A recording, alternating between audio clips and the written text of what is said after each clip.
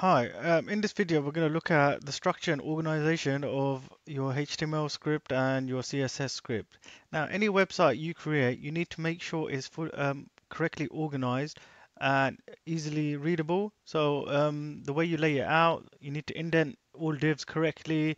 Any other CSS properties, you need to organize them correctly. That way, anyone reading your script or anyone that looks at it can see it more clearly rather than it being all over the place and a bit messy. Okay, so here we have a script that's poorly organized.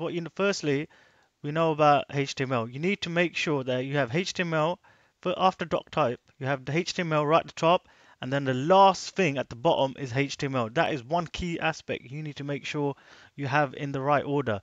The head begins at the top. So straight after HTML, you have the head followed by the close head just before the body. If it's in any other order, you will lose marks for this and it won't be organized. So once we're past the head, we're into the body. Now we've got div wrapper. So every time you add a new div, what you need to do is you need to make sure you indent it. So that goes inwards. And then the corresponding div for that is the closing one right at the end. So you need to indent that as well. Okay, and so on. Then the next one we have after we have this div here. So div class top. What we can do is press tab. Okay, so to indent any code, go to the beginning of it, press tab, and that will go in once. Notice we already have a div that you've indented once, so indent it again, and now that top goes there. So now that starts to create this curve. Now images are within the div, so anything within the div needs to be indented again. So we can press tab here. That's currently in line with that div, so we're going to tab it one more time. This image, once again, tab it underneath. Any other code, tab it. Okay, now this div starts here, it closes there, so we need to tab that in as well. So now can you start to see it's more organized. So the same thing we can do with this one. What we can do to make life quicker is you can highlight all of it, and then we can indent it in once.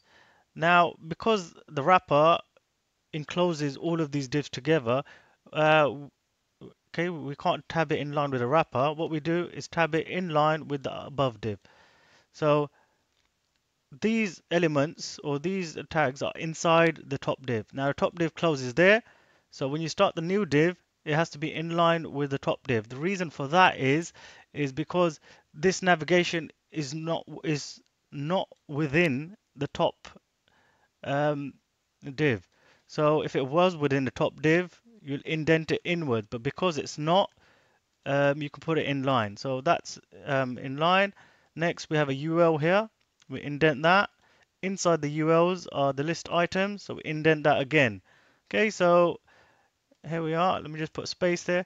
Now can you see how it's starting to look a lot more neater and less messy like other ones? Okay, so keep doing that. Keep indenting.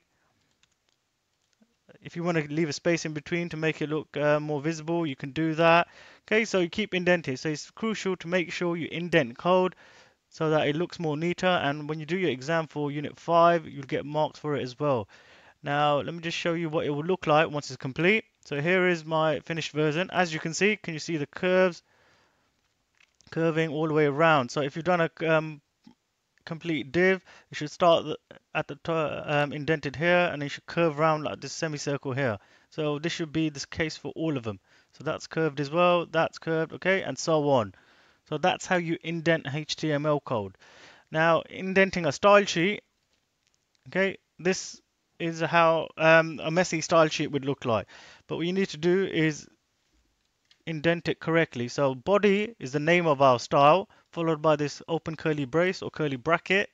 Then on the second line, you put the property and then indent that. So press tab once to indent it. Okay, and this curly brace which finishes off should be on the next line and at the beginning. So that closes off. That starts here, closes there. That's what the CSS property should look like. This one as well shouldn't be one after the other. Space that out. Same here. Just space that out.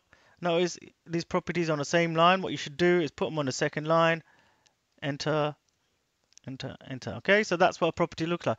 If you've noticed and you've been using a Dreamweaver a lot, you'll notice that when you actually add a property, so let's just say I was writing a new property. Okay, if you open up your curly bracket or curly brace as it's known as, okay, if you press enter, it will automatically take you to the next line. So it takes you to the line where you add your property. So let's just add a property in here, padding 10px. And then if I press enter and then I close the curly bracket, notice it automatically does everything for me. So as long as you are correctly putting the properties right, putting the brackets, semicolons where you finish it and the curly bracket, it will automatically sort that out for you and make it more visible, clearer. Okay, so that's how you embed code. So a finished sheet would look like that.